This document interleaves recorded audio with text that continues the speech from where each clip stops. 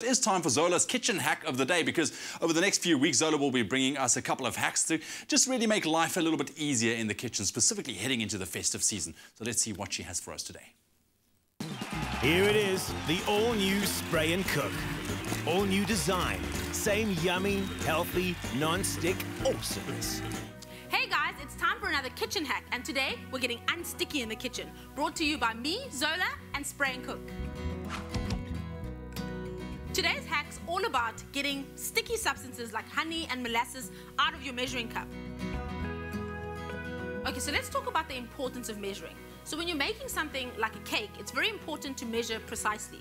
So when a recipe asks for a teaspoon of baking powder, for example, it doesn't mean the normal teaspoon that you stir your tea with. It actually means 5 milliliters. And if it asks for a tablespoon, that means 15 milliliters.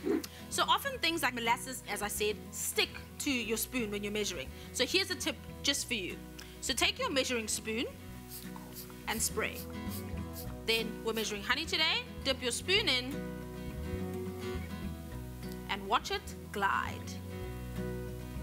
And look at that, we got every last drop. And it is important to get every last drop because baking is a science, and if you don't get it exact, it'll alter your recipe.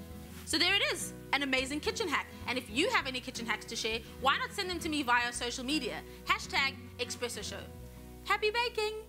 With Spray and Cook, nothing sticks. An all-round household must-have.